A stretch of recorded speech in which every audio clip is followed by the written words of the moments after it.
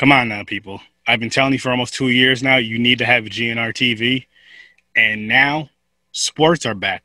Football is back. Now is the perfect time for you to get this if you don't have it already. And if you look on over here, as I've been telling you before, you get all these amazing channels, every single one of them, for $20 a month for 2 devices. And if you look on up over here, it's written everything you get with GNR TV. If you want 4 devices, $40. And there's some cool extras right here. GNR TV, streaming done right. If you don't have it, get it. What more can I say? What more can I say? It's time to cut the damn cord, stop being ripped off by the dish and cable, and get this lovely thing we call GNR TV. Streaming done right. Let's get slicing and dicing with Sir Sturdy horror fans. On this podcast, you will hear me and a guest do some movie reviews, random funny horror chats, and whatever else comes to mind. So tune in, kick back, relax, and always remember, I'll see you in your nightmares. Well, just Jason's mask.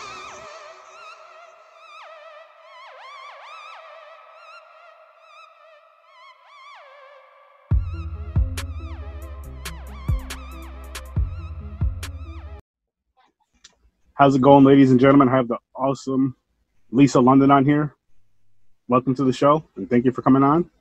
Hi. Hope everybody had a great 4th of July. Oh, yeah. How are you doing, though? I'm doing great. I mean, we've discussed this. It's interesting. I think a lot of artists are doing weirdly well in the sense that we're thriving as far as our creative juices flowing and the time to do different projects and get back to other forms of art that we love. Like I also sketch and I write poetry. I've been doing that since this whole thing started. And I've been very blessed with like a lot of movies about, to drop right when this happened, and they're all out now streaming and getting great reviews, and it's pretty cool. And I've been blessed to be able to shoot something actually even during this because of the really innovative, cool way that the director and writer Gregory Hatanaka and Nicole D'Angelo, they wrote the script about how the mental the mental issues everyone's having from the quarantine and from the virus. And so it was basically this isolated thing of where it's a giant chat room. And when you see the people in their real life, then that you don't realize that the camera's still on and that it goes into their private life, and it's just really cool, and I'm so excited about that. It's called Girl in Quarantine, and that's going to be coming out on Amazon Prime and Tubi TV in about 2 weeks, but I've got a whole bunch of stuff running right now, which is pretty cool. That's awesome. And I like how you said a lot of artists and creators are really getting into their things like right now, because we really have nothing else to do. Exactly. And it's so strange because, I mean, we're even the most private actor or writer, there's still like this social element of going out into the world. And when that's cut off too, it makes you dig deeper inside about your goals and what you want to say. And, it's an interesting time, definitely. I still want it to be over, like fast, but I have been making the best of it, I must say. Definitely. Yeah, I've definitely adjusted to it. Like I work for the state, so that right now they're paying me to stay home and do nothing, but I know soon, within the next week or two, I don't even know when, I'll be working from home, which is still cool. But I mean, I think I've done at least 40 episodes, if not more. I didn't put them all out, obviously. Wow. Recording, editing. That is prolific, yes. Trying to get, because I'm like, I'm never going to have this time again to just. I know. When stuff gets back to, going back to work, just going back to work every day is going to change a lot.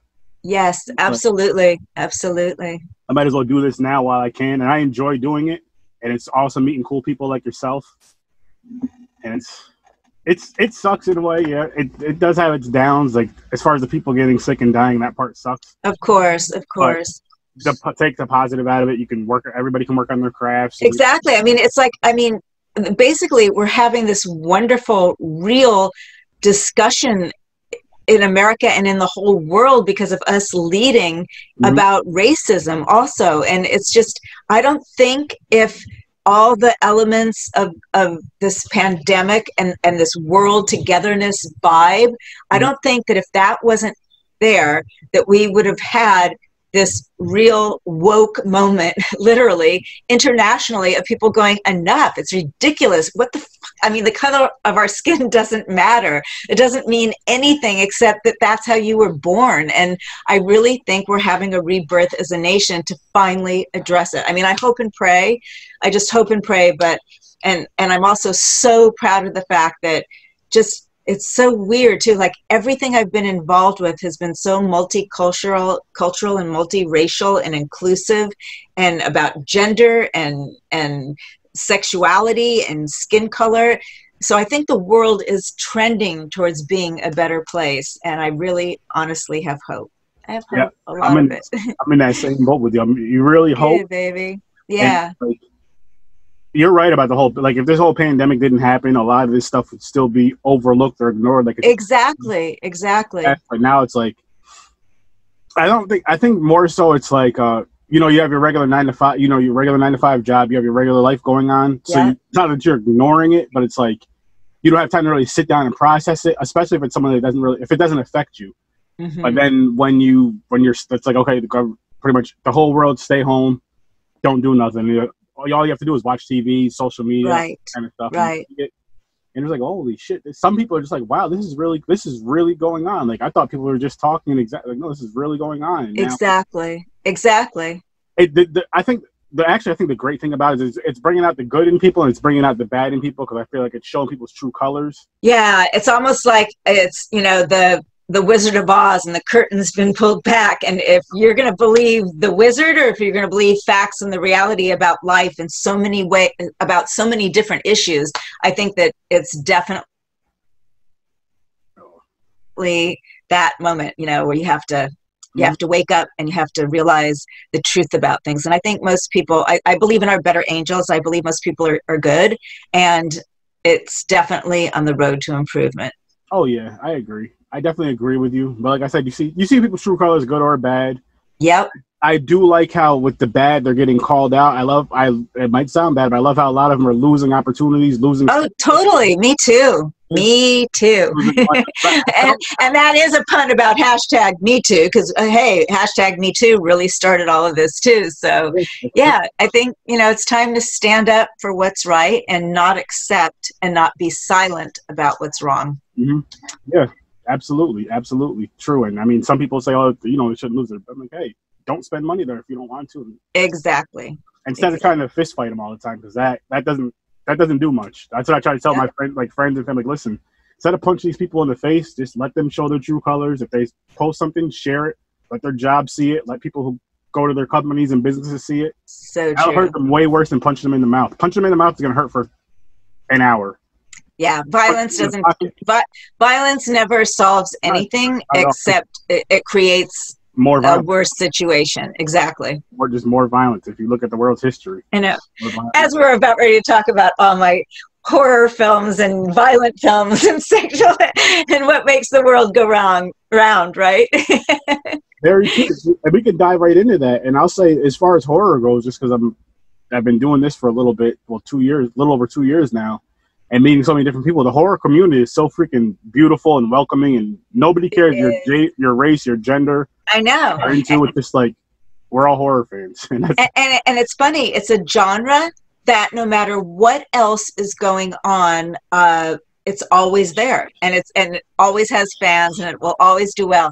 And it's very interesting. I came late to the party of horror movies, and I'm so glad I did. And it's just so much fun to be scared. And I still, though, when I go see my own scary movies, I watch them with my hands over my eyes. But I do love them. They are fun. I love watching them, reviewing them. I love meeting people about them. It's just, I think it's the best genre because you can literally go in any direction without being wrong. Now, it might not be for you, but you can have a romantic. Exactly. You can have a comedy horror. You can have your regular scare you horror and any. Exactly. And not be wrong. Yep. And that's one thing I love about it. And I mean, I've been watching it for most of my life now, so I can't get enough of it, and it's just I want more. I want more, and I love how there's like a lot of independent people coming out doing horror movies because you get some fresh ideas. Yes. And yeah, well, that's my whole world, independent film. I mean, I've done, you know, quite a big A-list films and television shows, but the independent world of film has been my bread and butter and the basis of my career, and I love it. And I just love it. And it's really getting better and better all the time now too. So which ones do you want to talk about first? Right here. Body of the Night. Okay. Body of Night. Okay, so Body of Night is one I'm so blessed. I'm working with a director by the name of Gregory Hatanaka, and he's basically created like an Orson Welles community group of actors and crew that he uses over and over again, and we're like family. It's almost like being in a theater company. We're so comfortable with each other. We can like read each other's minds. And I think that's why the chemistry is so good now with everybody. And then we brought in tons of new young actors that have become part of our troupe in the last couple of years. And so Body of Night is kind of like a spoof on 50 Shades of Grey, but with a lot of darkness and humor, but and fabulous music, which is a staple of all of Greg's stuff. And he created this amazing world about this fantasy kind of club, and you just have to see it. It's wonderful. And that's on Amazon Prime and Tubi. And then also Choke is on Amazon Prime and Tubi, which is behind you right now. And Choke is a fabulous kind of existential ode to all the European indie films where you were basically asked to just let your mind go and go along for the ride. And I'm really thrilled with that it was in the top 10 of Amazon Prime's movie to watch, like within 2 days of starting to stream. Mm-hmm. And I also co-produced that one, and I'm super proud of that movie, and that's doing great. And then another one, a great comedy written by and directed by a female, Nicole D'Angelo, and that's called Acrylic. And it's about dueling nail salons and a childhood rivalry that goes really bad. But it was really interesting during the whole shutdown how acrylic was so relevant, because it was all about the nail salon industry, and everybody was missing getting their mani and pedis really badly. So I urge everyone to watch that, Acrylic. It's also on Amazon Prime and Tubi TV. And Acrylic, Heartbeat, Choke. Oh, and then Heartbeat is kind of a film noir murder mystery that I just did, also with the same group, Gregory Hatanaka, and that is on Vimeo on demand, but that'll also be on Amazon Prime and Tubi very soon. And then the one we did during the quarantine was called Girl in Quarantine, and it addresses the mental issues, like I said, about what everyone's going through during this time. And it was really cool because I was like isolated, the only actor on set. Everything that you're going to see is actually a green screen. And then we shot all the other scenes from individual homes because it's supposed to be a big Zoom chat room. So that was really cool. And I'm getting ready to do another one with Gregory soon. And I think I'm doing another horror film with Rich Mallory, who's a partner of Gregory Hatanaka's at their Cineridge and Cinema Epic companies. And I did Holy Terror for Rich Mallory, and that's on Amazon Prime, and it's streaming like everywhere also. And that's one of my favorite horror film, scary movie. I play kind of like a psychic, but you don't know if she's good or bad. And Holy Terror is just great. It's got just the right amount of humor and super scary. And the first horror slasher film I ever did was called Blood Ranch. And it's really, really scary. I mean, I still can barely watch it. And Blood Ranch is directed by Corbin Timbrook, who I also just did a super scary movie called Why. And that's not out yet, but that's incredible. And then I did another one for him that went to the Cannes Film Festival called Do You See Me? And that was in theaters, but I think it's going to be streaming pretty soon also. But those are my Corbin Timbrook movies. And then I've also done a bunch of scary movies for David Dakota. and the first one was Three Wicked Witches, and I am evil incarnate in that. And then I did 666 Devilish Charm also, and that was a lot of fun as well. And another one that I just did for David Dakota, it's not a horror film, but it's The Wrong Teacher. He's got a whole slew of the wrong girlfriend, the wrong husband, the wrong cheerleader, the wrong teacher, and that's the one I'm in, and that's on the Lifetime channel, and that's on all the time. Oh, nice, nice. You got a lot going on though. That's good though. I know, right? I definitely want to watch a lot, especially the horror ones. I'm just like, oh, they all sound fun. They all sound like entertaining. Blood Rain. You had me at slasher with that. I was so slasher. So yeah. Well, there's a lot of slashing in almost all the movies I've got out right now. Slashing, choking. Hey, you know, a girl's got to be entertained. Yes. That's cool though. Like, I like how you said you got into horror late, but you really do love it. Like, what made you take that route as far as going into horror? Basically, I've also never done a Western yet. I'm really dying to do a Western as well. And when Corbin Timbrook asked me to be in this film, Blood Ranch, I looked at the script and I thought, oh my God, what a cool character. Because you think I'm terrible and evil, but then you realize why I had to do what I did. Mm-hmm. And the character has a full arc, and I know it was it shot on location, and I knew a lot of the other actors in it, and I was just so excited. And that was the first one I did. Oh, nice. Oh, I'm glad you joined the horror community now. Thank you. I'm glad I'm there too. It's such a friendly community, like I was saying earlier, and even like with whenever they do come back, the horror conventions, I've probably had the most fun at those things. I love all conventions and all autograph shows. I've never had a bad experience. It's always been just sheer delight and joy. And I always learn something like bizarre about movies I've been in that I didn't even know about from the fans that come. It's great. The first autograph show I ever did was David Dakota organized this thing at this really crazy wild bookstore called Dark Delicacies in Burbank, right outside of LA. And he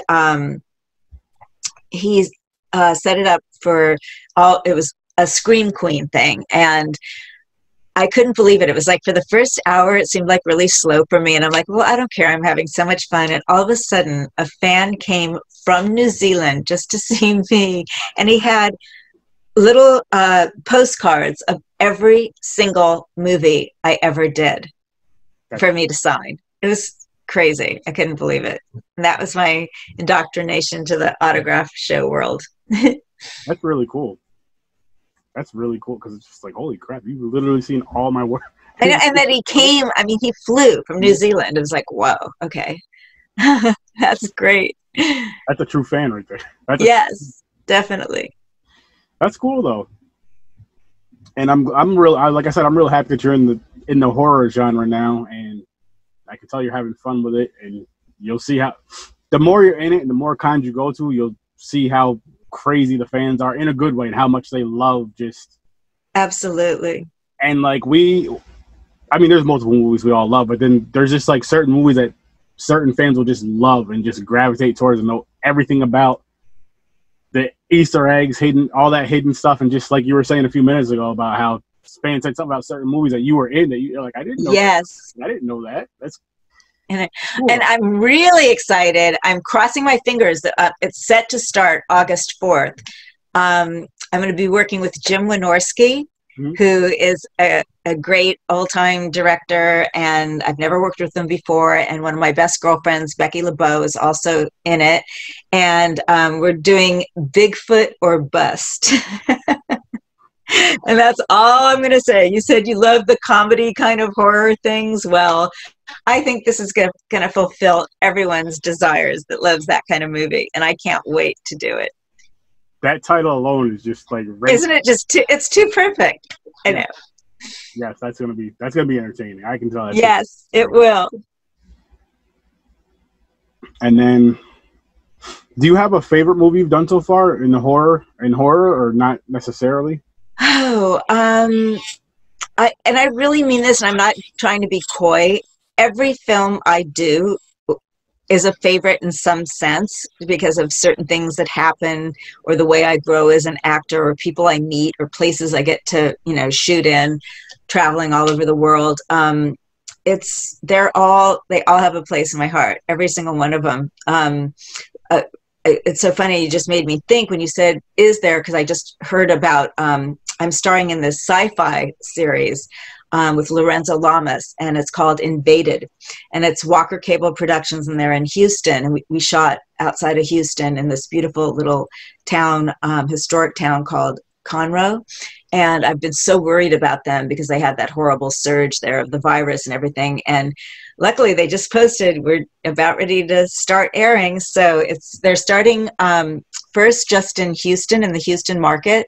And it's going to be on, let me see if I wrote down what it's called. It is on KVGT, or gosh, I can't read my own writing. I think it's KVGT or QT, but it's Channel 21 in Houston. And we shot a bunch of episodes, and hopefully we're going to do more. And it'll probably be streaming like all over the place after it gets out there too. Awesome. Isn't it awesome with this whole streaming thing versus movies back in the day? You either had to have cable, the pay-per-view channels, or go out and buy it like on VHS. This is even way before DVD. I know. Access is so fabulous. To me, there's still nothing like sharing the movie experience in a movie theater. And when this whole thing, the quarantine and the lockdowns and the closures started, I was kind of bummed because, I mean, I'm starring in a bunch of films that all were going to have a theatrical release, which is now postponed. But I'm thrilled that everyone gets to see it so easily now. And it's just still a great thing for me to have my work out there on so many different platforms to see it. So yeah, it's great. It is. I love it. I mean, I do enjoy the movie experience mainly for horror movies. Everything else, I tend to fall asleep. I have no idea why. And like man, my wife and I'll go to a movie and I'll be into it, like even like the Marvel movies, because they're like 2.5, 3 hours long. I just end up dozing off. She'll watch the whole thing. But movies, I love movies so much. I watch the whole thing. I've never fallen asleep in a film ever. I think I've walked out on one film ever. Even a film that I'm not like loving, I'll still watch it. And I am a popcorn fanatic. I love popcorn more than anything. So to have a huge bucket in front of me and just watch a movie is sheer heaven. See, I usually get like candy or nachos or something. My wife, of course, popcorn. Yeah. But yeah, like horror movies, I don't. As far as in theaters, I don't fall asleep during. At home, it all depends on what I'm doing. If I'm sitting down on the couch watching a movie, 9 times out of 10 I'm up. But if I'm laying down in bed. Well, that's funny you said that. I have not had a television in my bedroom since I was in college, I think. Really? I never watch. I only read in bed. I never watch TV in bed. That's funny. I'm going to sip my coffee now. That's really interesting that you say that, because the majority of the people that I know have, TVs in their bedroom, and it's I know. A normal thing. You lay down, watch TV till you doze off, and turn the TV off or whatever. I also sleep really hard and soundly, so I've never been one of those people that needed a TV to go to sleep either, or like a lot of people do. I think, I'm that type of, like, I don't know why I have to have it on, but I'll have it on, watch something, fall asleep, wake up, turn the TV off, and then kind of fall asleep a little while after. But a book makes a lot of sense, though. I mean, as far as if you didn't have a TV in your room, you're just like, you know what, let me just crack open this book. Because the book, you enjoy reading it, but your eyes just get tired after a few pages. Exactly. I have to set this down. You set it down and you fall asleep. So true. That's so cool, though. That's really cool, though, just because I'm just like, damn. I know. Try it. I should. I mean, as far as the reading part, I should, because I do enjoy reading. I used to read a book. Not a full book, but start reading before when I'm getting ready to lay down. Just kind of read something and put it to the side. It's really therapeutic for your brain. It just makes you kind of zone out. Because I forgot who said this. Someone, I think it wasn't a writer who said it either. I think it was more like a historian or something. Said that reading is the only activity that you truly do that is completely unique to you, for your brain, for like something to stimulate your brain. There's nothing else that can come between you and that book as far as how you're perceiving it and how you're interpreting it. Because a film, they say there's so many other things, like there's the sound, there's the lighting, but just the reading a book, yeah, it's different. I agree with that. I can see where you're coming from with that. And it's just like, especially if it's a really good book. Yes. And you can kind of almost visualize.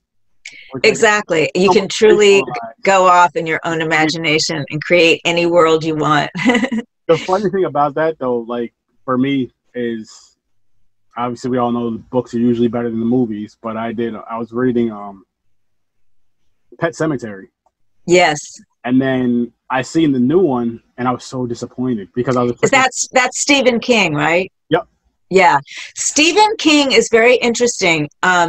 He writes so visually, and every once in a while you'll have something like Misery that to me just comes like it almost like pops the book even further. But most of the time, yeah, the book is really hard to capture in a film. It is. It really is. And I mean, if I get you can't capture the book in any film. I understand that completely, but I just wish for the newer Pet Sematary they would have taken more from the book and kind of just. Right. I haven't seen the new one. Yeah. I won't spoil it. Don't worry. but I mean, at the same time with it, I read it as well. Yes. And then I seen it chapter 1, it chapter 2, and I know they didn't take everything from the book, but certain things that they pulled from the book. It was easy for me to point out in the movie, like, oh, I remember reading this in the book or this, and I'm like, it's just awesome getting that experience. Right. Damn, I guess I got to start reading books more. See what you did? See, I inspired you to do something great. I got to start reading books more now. Get back to my reading because I do, like I said, I really do enjoy it. It's just I can't even say I don't have time to do it because I'm lying. I'm quarantined. Right. It's like we all know we have time. Every one of us right now. Time to read. I just got to set aside maybe an hour or two a day to just crack a book open. So maybe I'll start reading that soon. What's your favorite book? Or do you have one? Whichever. Well, I just read something that was astounding. It's a biography of Coco Chanel, but it reads like a novel, literally. Like it reads like a Russian novel. And I guess my favorite novel ever would either be Dr. Zhivago or Anna Karenina. Wow. Those are my two favorite novels. I love those Russian authors. But there's so many. Oh, my God. There's so many great books. So many. Oh, yeah. Like me right now, I'd have to go just with the genre of horror. If I choose my favorite, it's probably Christine. Oh, yeah. Yeah. As of right now, it's those two. But I enjoy biographies too, as well, especially if it's somebody that I'm interested in, like a fan of. Like, it's just cool to kind of read about their life, and very entertaining. It is very entertaining. Is that something you would do? Put a book out, a biography out, or have Everyone's always telling me that I should write a book because I have had this insanely amazing life. Because I grew up in Palm Springs in Hawaii, and my father was a sportscaster and radio announcer. For 35 years, he was the voice. He was the first voice of the Angels, the baseball team, and then he was the voice of the Bob Hope Classic for like 30 years. And I actually interviewed amazing people while I was in high school. Every major tennis player you could imagine, from Bjorn Borg to Ilie Nastase to Jimmy Connors to Rod Laver. And that was when I was in high school because I had such easy access because I was this cute little girl just running around the tennis tournament. And my dad had the connection of working for CBS Radio. And so I had a lot of interviews even in high school. Then when I was in college, I interviewed so many insanely great musicians when I went to Arizona State because they played this fabulous stadium in Arizona, where I went to college, and I interviewed Marvin Gaye, the Ohio Players, Bruce Springsteen, the OJs. It was crazy. It was great. So I do love to write, and I love those were all on air, but I think a couple of them actually made it to newspapers too. I did some newspaper articles. But yeah, I've met amazing people. I've so far this life has been a fabulous one. So one day I probably will do a book of my journey in Hollywood, because I did come here at 19 years old, and Oh, wow. I'm pretty lucky of the people I've been surrounded by and have worked with, and that have loved me and supported my career. So yeah, one day I think I will write a book. That'd be cool. That'd be cool. And again, that would be one I'd like to read. And Yeah, good. Then you'll motivate me. it would be just to see how your career's changed, especially again, because you said I don't know how recent, but recently came into the horror thing and just. Yes. Well, it's probably been about I think it's been about 10 years now that I did my first one. That's good though. 10 years. And I like how you said you like to try different things. So now you want to try a Western film out instead. Yes, definitely. You don't want to stick to just the same genre throughout your whole career. It's like, let me try this. If I like exactly. And in the same token, I love doing drama as much as I do love doing comedy. So to me, it's one and the same. It's just all about the truth and all about the honesty of your work as an actor. And it's funny because the most brilliant comedy has an element of tragedy in it, because the old line, you have to play comedy straight. So that fine line of what's funny and what's tragic is, when it's captured, I think is some of the most brilliant comedy we've ever had. I agree. Excuse me. I agree with that. I guess we're getting kind of to the end of the show. If there's any other things you want to promote or mention, you feel free to do that. I think I've talked about just about everything. I just joined Cameo, which is a really cool app that you can contact your favorite celebrities and ask them to do personal greetings for you, like or if you want to give it as a gift, like if you want me to sing happy birthday to somebody and say whatever you want me to say. It's a really cool app, and especially we want to connect so much, and there's no autograph shows right now. So I'm on Cameo, and you can also find out everything that I'm doing and what's out there on IMDB, the International Movie Database. And I have my own private Facebook page called Lisa London Fan. And also I was one of the lead singers of a group that called the Pinups, and the Pinups has its own page too. And we had a big run of success in the 80s, and that's called The Pinups Live, also on Facebook. And then my Instagram account, if you want to follow me, is Lisa London LA is my handle on there. Awesome. That's awesome. And thank you so much for coming on. Greatly appreciate you coming on. I had a great time. Me too. And everybody, go ahead and follow her. Again, thank you for coming on. And hang on 1 second. I just want to hit. Where's my mouse at?